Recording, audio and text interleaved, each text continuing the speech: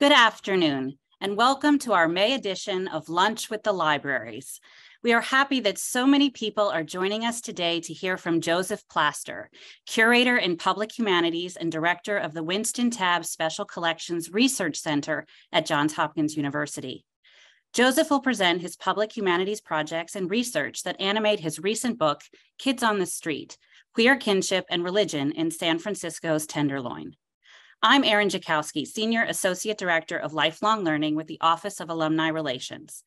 This series is made possible through partnerships with the Sheridan Libraries and University Museums and the Friends of Johns Hopkins University Libraries. Following the presentation, I encourage you to ask Joseph questions in the Zoom Q&A. We will do our best to respond to as many questions as we can in the time that is available. It's now my pleasure to turn the program over to Claire Miller, President of Friends of the Libraries. Claire? On behalf of the Friends of the Johns Hopkins University Libraries, I'm delighted to welcome you to this month's Lunch with the Libraries, our ongoing speaker series that spotlights the unique collections, pioneering initiatives, and outstanding staff of the Sheridan Libraries. We are very grateful for the partnership of our co-sponsors, the Johns Hopkins Office of Alumni Relations Lifelong Learning, for their support in making the Lunch of the Libraries possible. Founded in 1931, the Friends of the Johns Hopkins University Libraries is one of the oldest university library support groups in the United States. We provide financial support and advocacy for the Sheridan Libraries and organize events like this to bring members of the campus and the wider communities to the libraries. The Friends include people like you, alumni, faculty, staff, student, parents, and community members. I encourage you to join us if you're not already a friend to help ensure that the libraries remain one of the university's strongest assets, the heart of intellectual life at Hopkins. It is now my very great pleasure to introduce our today's speaker, Joseph Plaster. Joseph Plaster is the Curator in Public Humanities and the Director of the Winston Tabb Special Collections Research Center at Johns Hopkins University. His research and teaching combine archival, oral history, and public humanities methods to examine the world-making practices of marginalized publics in the United States, with a focus on intersections of gender, sexuality, and race. Plaster was awarded the National Council on Public History's Outstanding Project Award in 2023 for the Peabody Ballroom scene. He was awarded the American Historical Association's Alan Berube Prize for Polk Street, Lives in Transition, a project that drew on oral histories to intervene in debates about gentrification, policing, queer politics, and public safety in the polarized setting of gentrifying San Francisco. His writing has appeared in Radical History Review, The Public Historian, The Abusable Past, Kalfou, a journal of comparative and relational ethnic studies, and GLQ, a journal for lesbian and gay studies. He completed his PhD in American Studies at Yale University with a certificate in women's, gender, and sexuality studies. Joseph, thank you so much for being with us today and for all that you do. With that, I turn it over to you. Thanks to the Friends of the Libraries for inviting me and for hosting this wonderful series. I see some familiar names in the attendees section: Sam, Mike, Margaret, Mac, Don. Thanks for showing up and and listening to my chat about this book. I'm going to go ahead and share my screen. Can everyone see that okay? I get a thumbs up. Okay, awesome.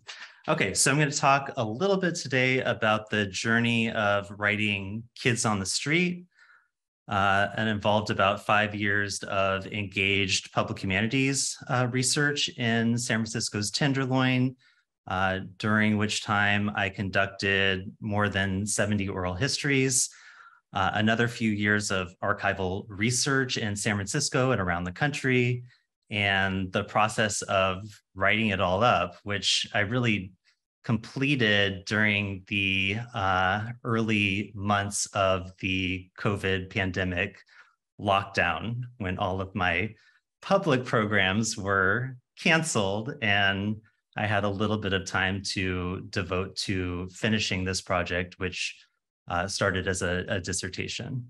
So I'm going to start with a little bit of context. Tenderloin is a generic name for downtown vice districts. They were lodging house districts where marginally housed youth regularly lived during beginning in the late 1800s. These were at once zones of abandonment and also havens for a wide array of marginalized people. My book focuses on San Francisco's Tenderloin from the 50s to the 2010s. And here you can see a photo of San Francisco's Tenderloin around 1962. And pay attention to the kind of peep shows, the sailors, bikers, and the hotels, which would have been characteristics of any Tenderloin district. And Kids on the Street, this was a phrase that street kids themselves would have circulated in central city districts as early as the 1920s. So kids were usually teenagers through their early 20s, but the term doesn't necessarily refer to chronological age. A kid on the street could be virtually any age. The phrase instead refers to a person's role in the Tenderloin's intergenerational sexual economies and kinship networks. The kids are those, regardless of chronological age, who perform youth to stimulate desire in potential clients. And they're also those who are cared for materially and emotionally by queer mothers, fathers, aunts, and uncles. The kids were often known for their drug use, sexual experimentation, quote unquote, flaunting of gender conventions, and frequent migration. So a psychologist in 1957 wrote that street kids were, quote, homosexuals and adolescent rebellion, which is a phrase I really love. So it took me, quite a while to figure out what this book was about. And the primary conclusion I came to is twofold. Number one, abandoned and throwaway young people in Tenderloin districts created a politics of reciprocity and mutual aid as early as the 1920s and well through the present day. What does this mean? It basically means if you watch my back, I'll watch yours. If you take care of me, I'll take care of you. Street kids developed conventions for collective housing, self-policing mechanisms, and networks for pooling resources. They did this not necessarily because they were heroic or altruistic, but because it was a necessity for mutual survival. They had to care for one another in order to survive. And so the second part of this argument is that street kids developed ways to instantiate this politics of reciprocity and pass it down over time through performance, broadly defined. So today I'm going to tell you about the use of kinship terms and the creation of street families. I'm going to tell you about religious ritual that street kids developed through what I'm calling street churches. I'm going to tell you about wildly creative storytelling traditions. So for example, Coy Ellison, who you see here, a runaway in San Francisco's Tenderloin, who passed himself off for years as an illegal Irish immigrant on the street. And I'll tell you why that was significant and why it was part of this public culture. And then finally, I'll tell you about migratory circuits that connected far-flung Tenderloin districts across the country and bound bodies to seasonal and festival rhythms. So street kids developed this politics of reciprocity before the homophile movement, before the gay liberation movement of the 1970s, before the modern trans movement. My hope is that this book can be a political resource in the present day. And that's my hope, that animated, the entire process of research and public humanities and scholarship. So I started this project around 2007, quite a long time ago, just walking around San Francisco as a young person trying to figure out what it meant to be queer. I was working little temp office jobs and organizing with political organizations, going to the clubs and exploring different neighborhoods. I would walk around the gay Castro district, which didn't necessarily call to me. I'd walk around the South of Market, but I felt called mostly by Polk Street and the Tenderloin. And I found that it had a rich history. So this map that you're seeing right now is from the late 60s. Each dot that you see represents a gay bar or a queer institution of some kind.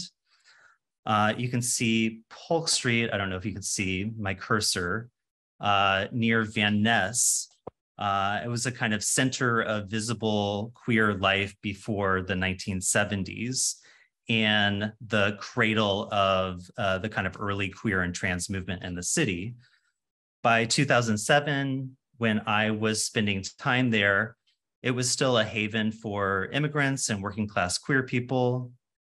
I started hanging out in the bars. I volunteered with street ministers. My friend Shannon and I danced at Divas, a queer trans club. And all of those things really helped me imagine different ways of being queer in the city. But this was also during the early .com boom and during a time of wide-scale gentrification of the city. So new businesses, neighborhood associations forced a lot of the queer establishments out of Polk Street and, to a lesser extent, the Tenderloin district. They cracked down on the homeless and marginally housed youth. They closed down establishments they deemed dangerous. This led to a number of protests at the time. Drag queens held protest marches, a group called Gay Shame held protests. And one of the themes I saw in these protests was that redevelopment can erase a community's history. So you see the sign at the top left that reads, "Don't erase our past." So I remember feeling very emotional about it, that it was a kind of death of the queer scene that I started to identify with and wanted to become a part of. And so I felt a kind of moral obligation to document this history that was in danger of being swept away. But I wanted to do it in a way that wasn't exploitative or wholly self-interested. So the first project I developed in order to do this, and which ultimately fed into the production of this book, was called Polk Street: Lives in Transition. So I recorded more than 70 oral histories with people experiencing changes on the street. And my goal was to use those stories to intervene in debates around gentrification and the criminalization of homeless populations on the street. I partnered with the GLBT Historical Society. I conducted interviews in apartment buildings, in the bars, and the churches. And I edited many of those interviews into 3 to 5 minute audio portraits of the people I was meeting. And one of the things I started doing was playing these stories at the meetings of the business associations that were blamed for the gentrification of the street. And my goal was to challenge their claims to be promoting safety and family on the street by circulating alternative understandings of both concepts, alternatives drawn from the oral histories I had conducted. So I'm going to give you one example, and that's the example of Divas, which was a full-time transgender club in the Tenderloin, just off Polk Street. The new business association felt that it was a source of crime and prostitution in the neighborhood. They argued that it was an unsafe space, it was a danger to children and family, and they were actively working with the city and police in order to close the business.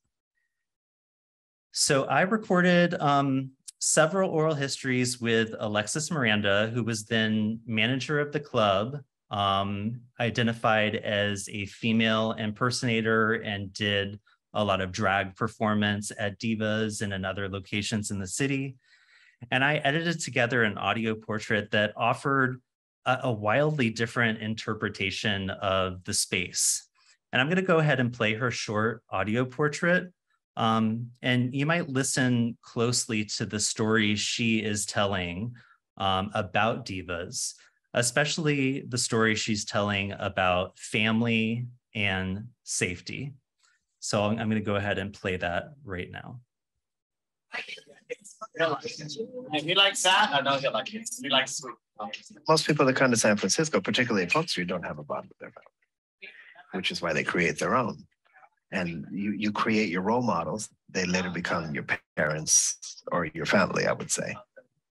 That's the common ground there. That, you know, you're ostracized in your own family, so you come to San Francisco to be yourself. That's exactly how my story came to be. In Florida, I came into the drag community when I went to my first gay nightclub, and I was mesmerized by that. And I said, oh, I can do that. But in the straight world, or in the Latino world, Cuban specifically, my lifestyle may not exactly be welcome. I heard that it was the gay capital, so I hopped the bus, and 7 days later, I was in San Francisco. I got a job at Denny's, and then moved on to Sizzler. And on Polk Street, while I was working in the daytime, I went out at night, and I was just carousing the shows and everything. And I met this person called Lola. Lola was my drag mother here in the city. He taught me how to embellish dresses and put rhinestones on them. And I made jewelry at that time because I couldn't afford any jewelry. So I made all of my jewelry with him. And he mentored me into emceeing and how to deal with people and how to deal with audiences. So I was doing the shows for $20 a week, and I was loving it. If Lola was still alive, then I would still be her daughter. Like my so-called grandmother, who was Lola's mother, is still alive. So I call her my grandmother.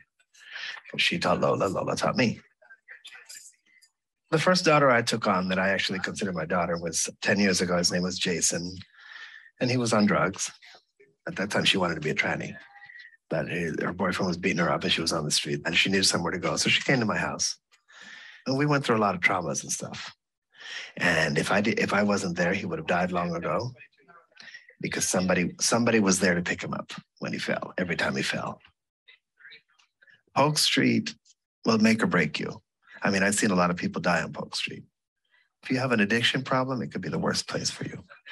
It made me a stronger person because it made me feel that I was worth something, that I was able to do something to help in my community. You know, when I was a kid, I was told that I wasn't going to amount to anything. I was an abused child. And when you're young, they drain that into you and they push it into you. And then, you come here and there's open arms without judgment.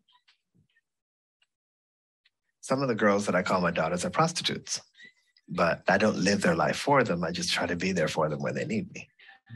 Because one of the best things that I did moving to San Francisco is to live my life the way I wanted to, which means, I make a living in a dress, and a lot of people like it that way, and so do I. I've been the manager of Divas now for about 6 years.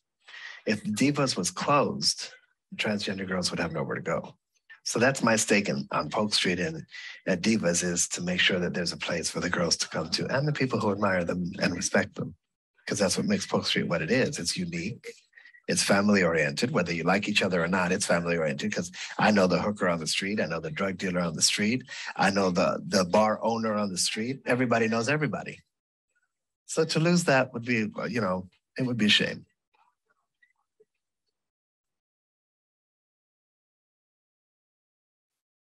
Right, so this story required business association members to reassess the meaning of divas. In this example, divas is a safe space for trans women. It's a space in which non-biological kinship networks are developed and sustained over time. And it's a space in which marginalized people can survive and receive mentorship. So I talked with quite a few of the business association members, and they remarked on how hearing these stories really changed the way that they viewed not only divas, but the neighborhood itself. So let's see if I can move forward. Right, okay, so I also partnered with a professional photographer to take photos of narrators. I used the audio portraits. Here's some of the photos. Use some of the audio portraits to put together listening parties where people from warring factions were forced to come, sit down, close their mouths, and simply listen to one another. I used all of this material to create a traveling exhibition that paired oral histories and photos. The narrators loved posing with their photos. And then this was also an opportunity for dialogue among these warring factions, and an opportunity to get to know one another a little bit more. And then finally, I used audio portraits to create 2 radio documentaries that vastly expanded our audience. So the project enabled people to assert their identities and insist on the existence of a collective history. It fostered dialogue among groups competing for urban space, and it forced developers to acknowledge the history of the people they were displacing. And I think it had an impact. Divas remained open until just recently during the pandemic lockdown, when it finally closed. The next project I'll try to briefly talk about is Vanguard Revisited. So I launched this project with a pastor named Megan Rohr after San Francisco voters passed a sit-lie ordinance in 2010 that criminalized sitting and lying on city sidewalks.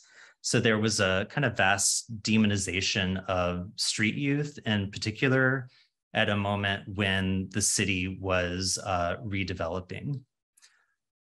So here you can see the sit-lie, people protesting the sit-lie ordinance. At the same time, I was exploring the archive of the GLBT Historical Society. And here you can see some scenes from that archive. And I found in the archive this incredible zine called Vanguard Magazine that was created by street youth activists in 1966 and 1967. And reading through these magazines and other archival materials, I realized that young people were organizing against similar efforts to criminalize homelessness in the 1960s. So this action, for example, was a theatrical street sweep that protested police sweeps in the Tenderloin district.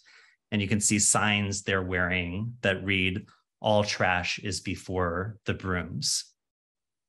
So I wanted to introduce this history of Vanguard to contemporary street youth, but instead of simply delivering historical material to contemporary youth, I wanted to enlist them in documenting and interpreting the past in relation to their own lives. So I did this first by partnering with the Reverend Megan Rohr and also Mia Too Much, who was the project's paid youth intern. We recruited young people through a lot of social service organizations, They were primarily people of color and trans youth, ages 16 to 23. And over the course of about a year, they received stipends to lead this project. We began by examining those issues of Vanguard magazine. We got together as a group and I shared those magazines with them. And then we asked them to produce their own writings or poetry or artwork in conversation with the original Vanguard magazine. And we published all of that together as this new 60-page magazine called Vanguard Magazine.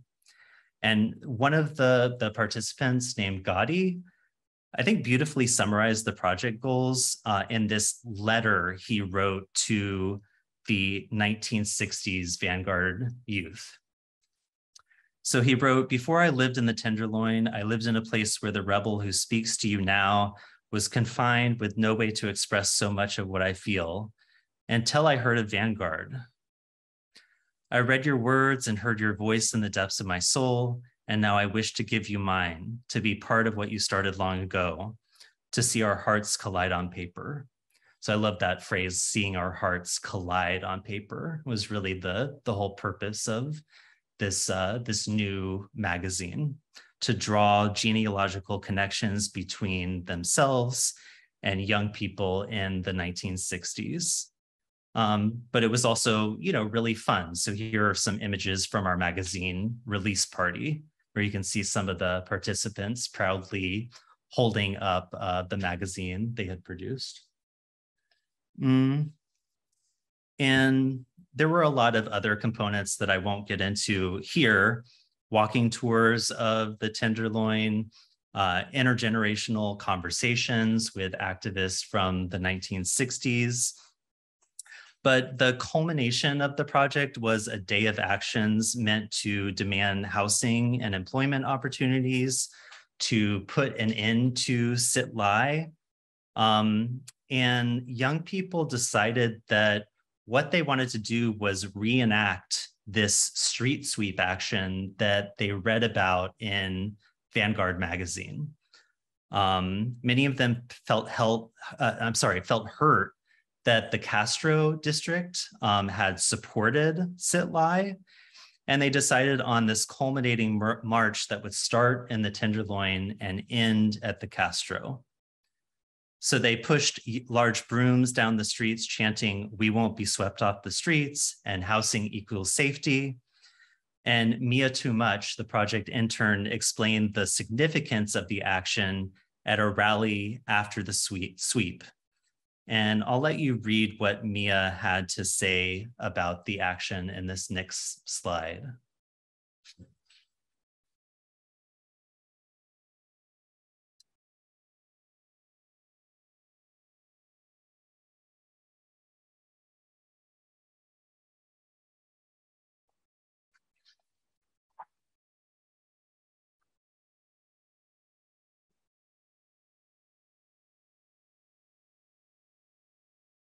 Right, so they brought this action back. They reenacted this action from the 1960s to say, we have an investment in this community. We're going to sweep the streets of trash, not of people.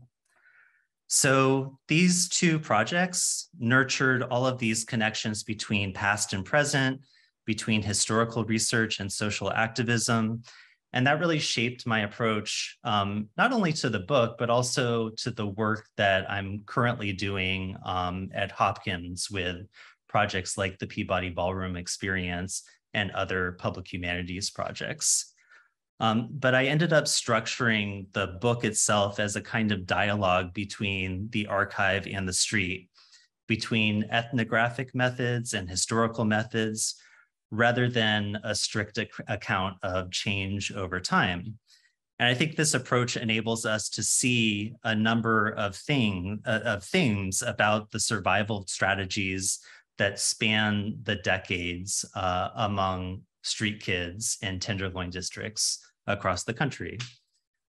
So the first one being reciprocity and mutual aid. So kids develop this politics of reciprocity, which is really based on the simple idea that people should help those who have helped them. Anthropologists argue that this norm of reciprocity is steeped in morality. By giving, receiving, and returning gifts, a bond is created between people exchanging them. So starting in the late 19th century through the 2000s, kids pooled their funds to obtain cheap housing in rooming house districts.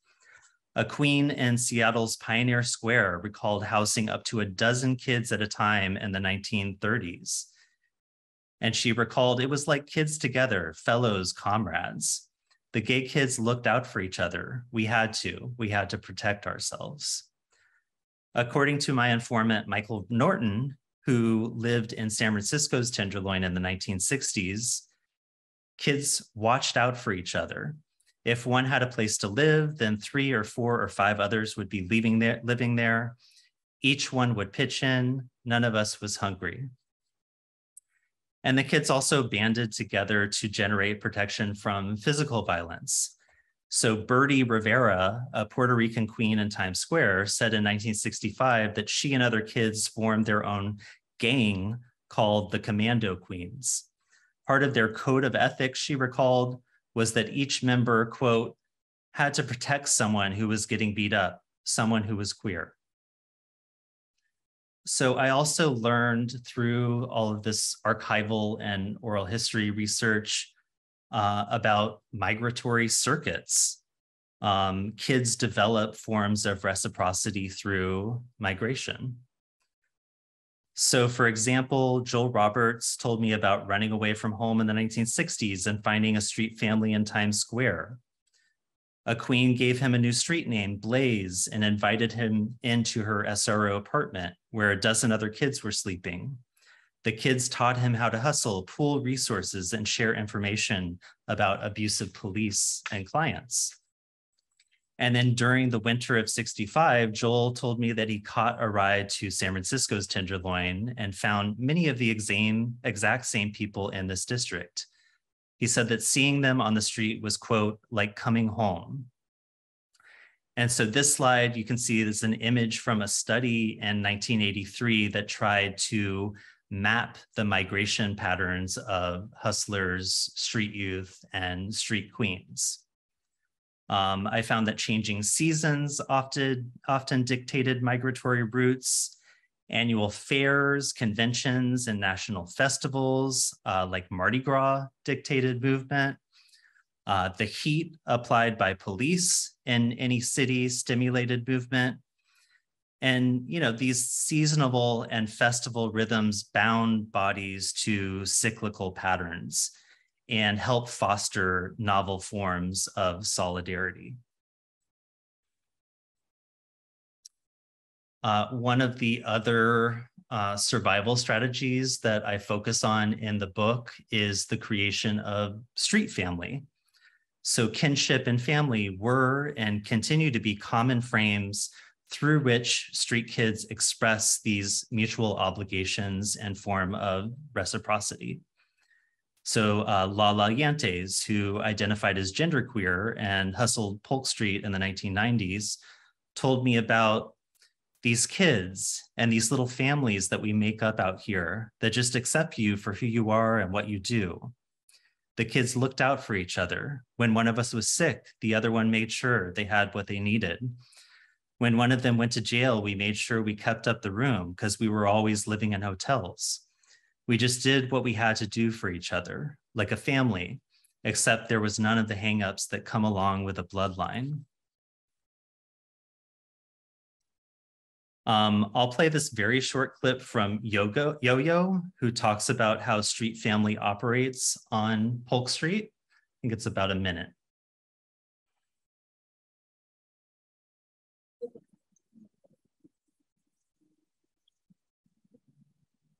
I remember back when Polk Street men, it was like we watched after each other. We were a big family.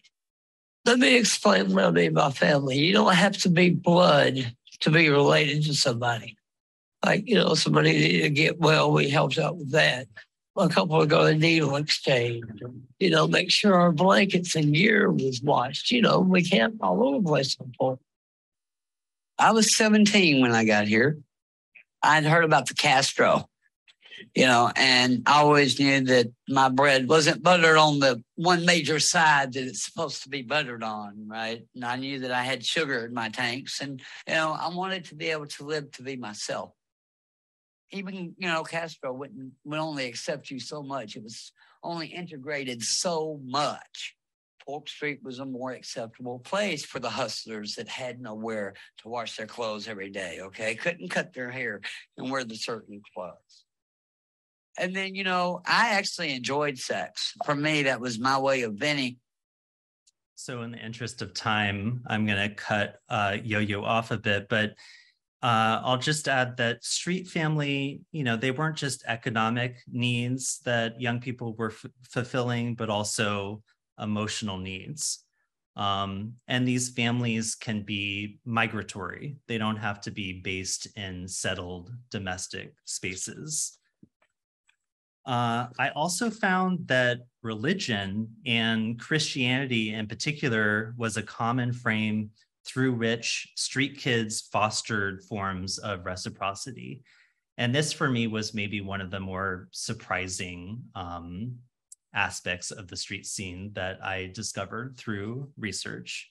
So in the book, I write about these queer underground churches in Tenderloin districts that were active from the 40s to really the present day.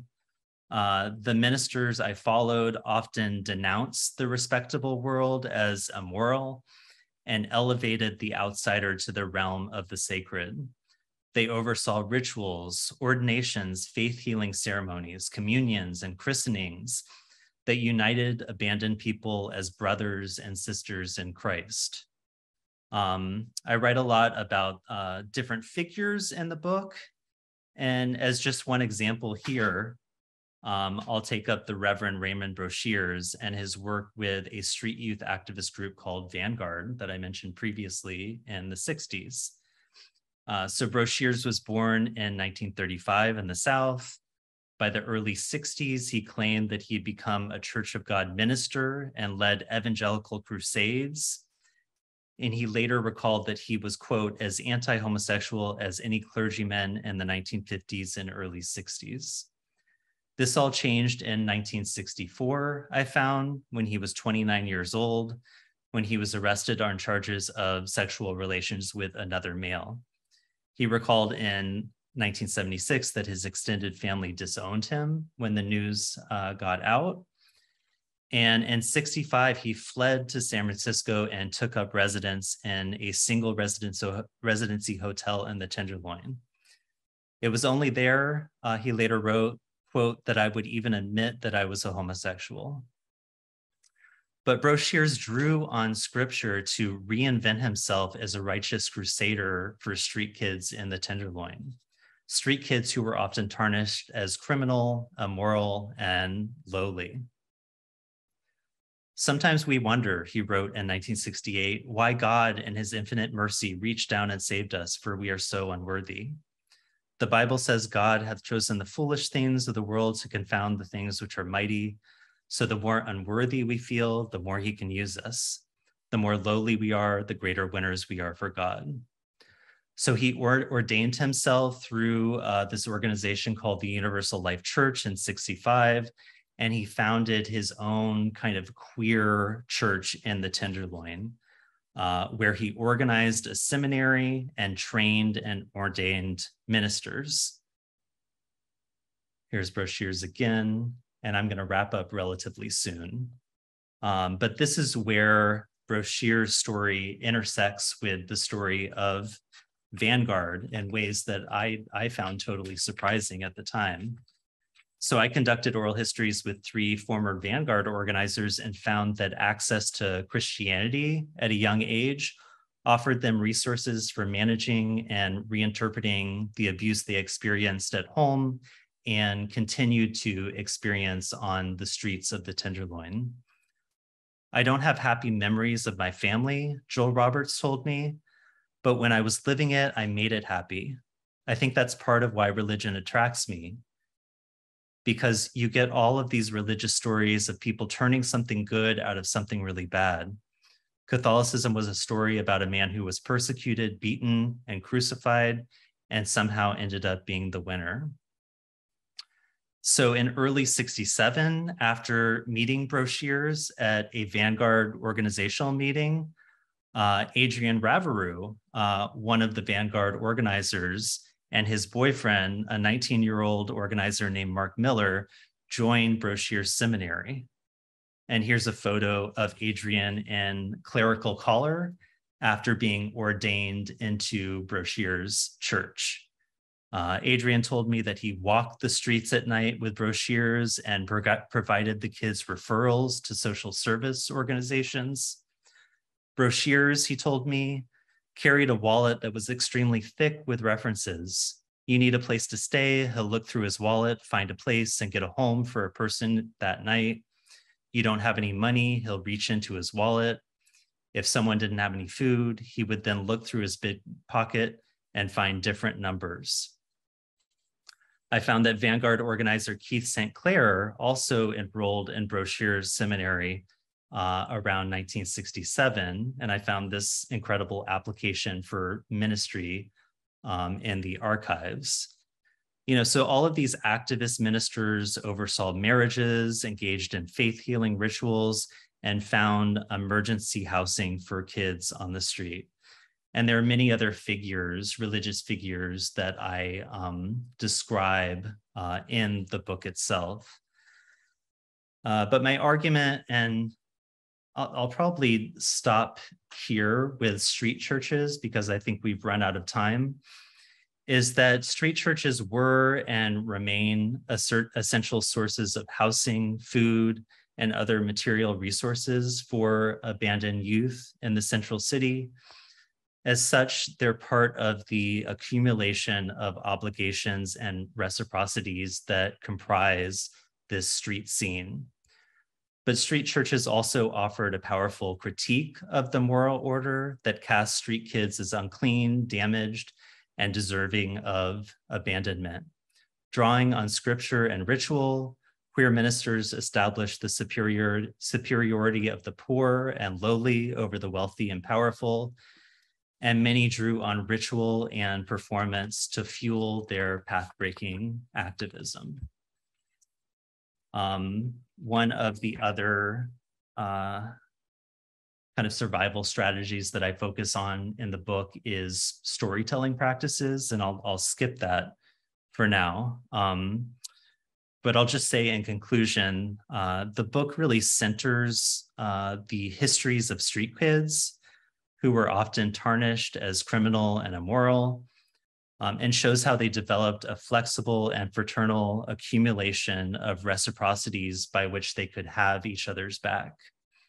Many insisted on the value of sociality untethered from the nuclear family, reproduction, and the gendered binary, and they dramatized their moral vision on the streets and boulevards in spectacular fashion. With that, I'll end, and I'd be happy to take any questions you all have. Wonderful. And thank you, Dr. Plaster, for a fascinating presentation. I saw you having to sort of speed through at the end. There's so much here, so much to dig into. I hope we can find an opportunity at another time, maybe for a part 2 would be wonderful.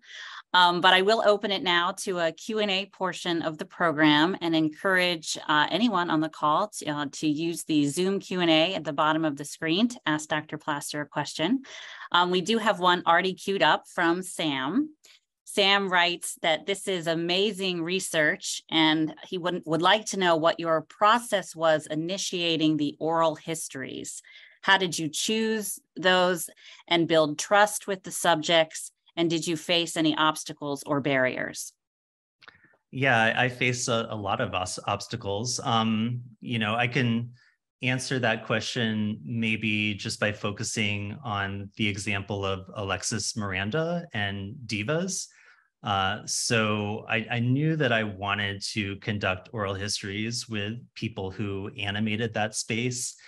And I would go and sit at the bar and just chat with Alexis. And I remember the first time asking her if she would give an oral history, and she declined, and then proceeded to lecture me about all of the journalists who came into the Tenderloin and then produced very sensationalistic stories about the people she considered to be her family. So what I did really was just, I kept coming back week after week and ordering drinks from her and sitting there and chatting with her and establishing some rapport. But, you know, what really tipped the scale in my favor and what convinced her that she wanted to record an oral history was when I started these dialogues between people who had been on the street for quite a while and the newer business and neighborhood associations that had begun policing the street and closing businesses. So I think I mentioned I started playing some of the audio portraits I recorded at the business association meetings, but I also worked with a local conflict resolution organization to put together a series of public meetings between these warring factions where they talked about the conflicts on the street, and they began to develop solutions. And so I think when I was able to present a reason for Alexis to record her oral history, namely that this whole process could potentially save her business from closure, that's the moment when she decided, okay, I want to be part of this project. Like, I see that you are making an investment in the community. You've been here for a significant period of time. I see that you are working behind the scenes to try to develop solutions. And now I understand that the story I have to tell can potentially contribute to that process of bridge building in the neighborhood. So that would be my answer to that question. Wonderful. And it was just absolutely wonderful to hear those stories as part of this presentation. So thank you. Pivoting just a little, you did talk about the Peabody Ballroom experience. Could you share how your work relates to the ballroom experience, a project that you launched at Hopkins? Sure. Yeah. So I launched the Peabody Ballroom experience in late 2018 when I was just coming on board, and all of the methods I developed through, you know, the Polk Street project, the Vanguard Revisited projects, really informed that project, which is all about trying to make a kind of connection or develop conversations between the archives and the street. So the Peabody Project is a collaboration with the ballroom scene, which is a performance-based subculture composed primarily of queer and trans people of color, with a history that you can trace back to the late 1800s. And the idea is that we were bringing together ballroom, which is a repository of knowledge and history, but it's a performance-based repository, with the Peabody Library, which is also its own repository of history and knowledge, but it's primarily text-based knowledge.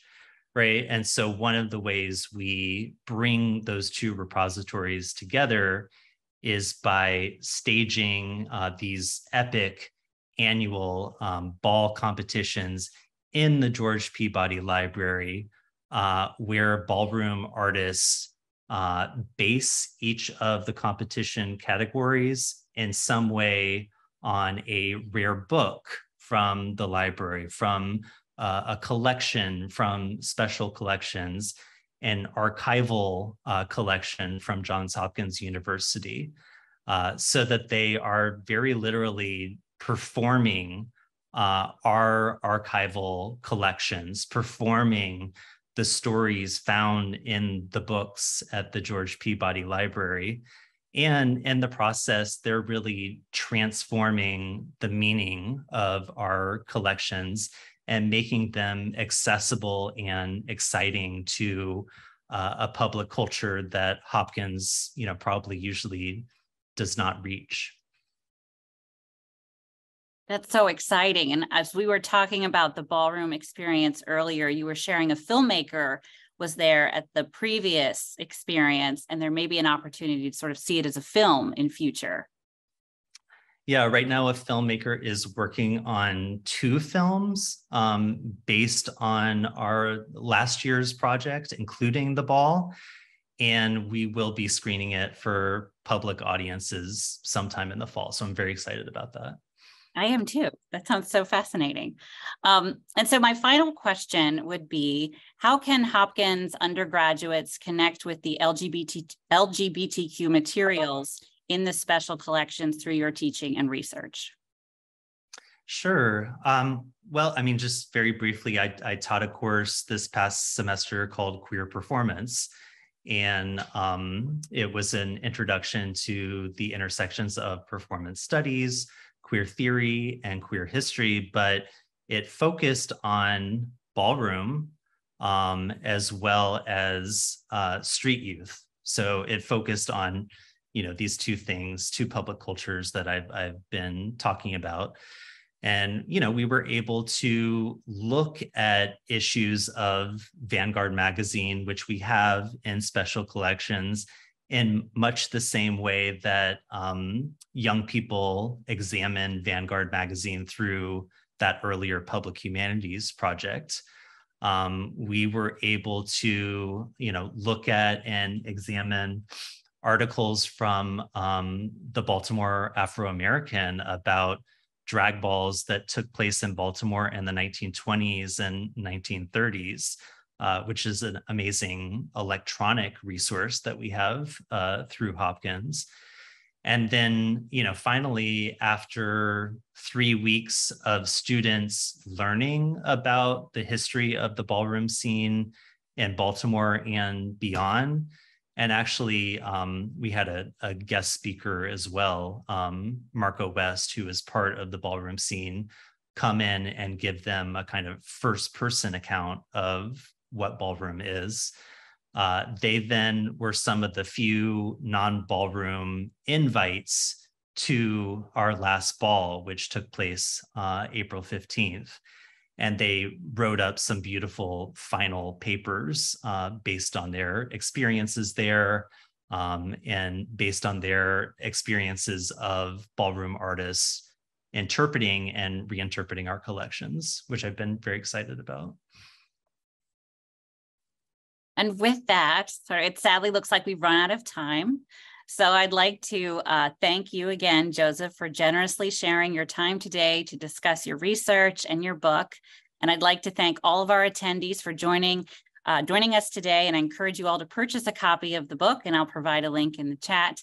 A follow-up email will be shared with you that will include a recording of the program. And we hope to see our viewers at a future Lunch with the Libraries event.